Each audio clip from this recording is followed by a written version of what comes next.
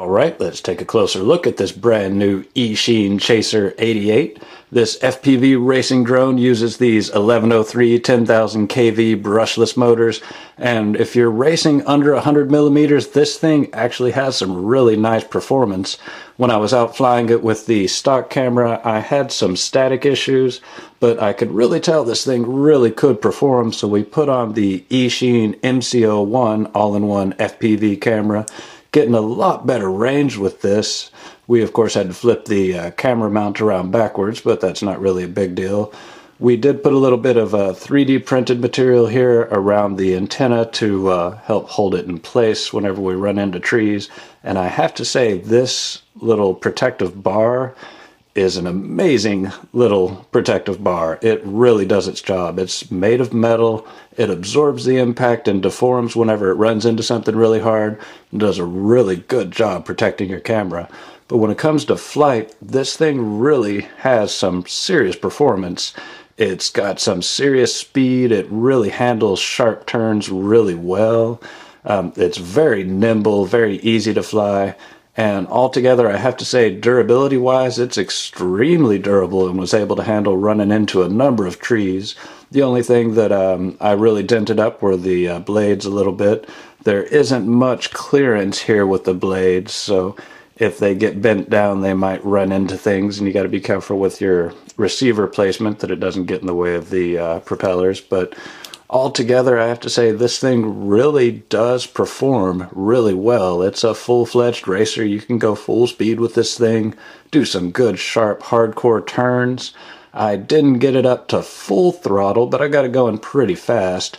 The 450 milliamp battery doesn't give us the longest flight times in the world. I would like a slightly higher milliamp battery on here.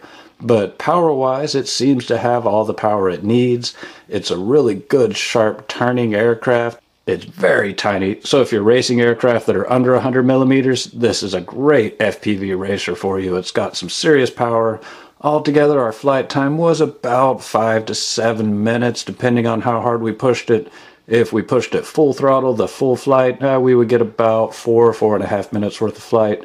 With lazy flight, we were getting maybe about 6 or 7 minutes worth of flight, so it's pretty impressive considering it's got 4 brushless motors and an all-in-one video transmitter and 4 speed controllers, all drawing power, all off this little tiny 7.4 volt battery. So I was pretty impressed with its performance. I'm pretty impressed with its durability. It's nicely programmed. It's got some good turns. It's able to maintain its altitude on a hard, sharp turn so you don't find yourself launching up into the air on those sharp turns. It's a lot of fun to fly.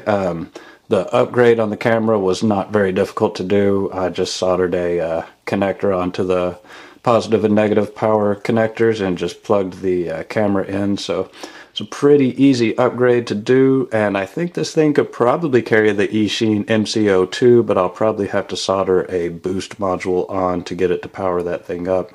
But definitely worth checking out, definitely worth the price. Nice little tiny racer.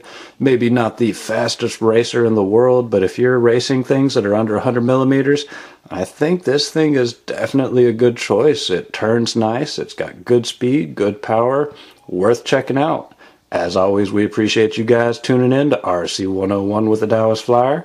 Don't forget to subscribe, like, share, comment, and stay tuned for more.